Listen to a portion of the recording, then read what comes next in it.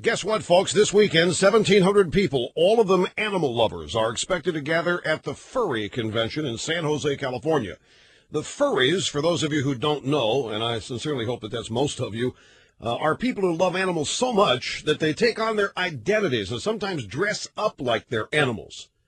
You heard me right, folks. These humans take on the identities of the animals they love and sometimes dress up like them. It allows adults, grown-up human beings, and this is a quote, a place to act out their interspecies fantasies. 1,700 of these people in one place. Lee Strom is one of the Furry Convention's founding fathers. He says just because it's weird, it's still perfectly normal to the people involved in it. He's 36. He wants to be a raccoon. The convention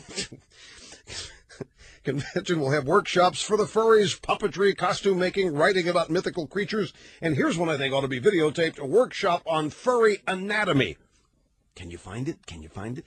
Apparently some furries aren't waiting until the convention starts this weekend to act out their interspecies fantasies. A reporter caught up with Katie Matthew, 20, prancing through the lobby of a hotel dressed as a fox. She was prancing with other adults dressed as goats, tigers, and other creatures. Katie likes the fun of dressing up and escaping into her made-up animal character, which she calls Shadow.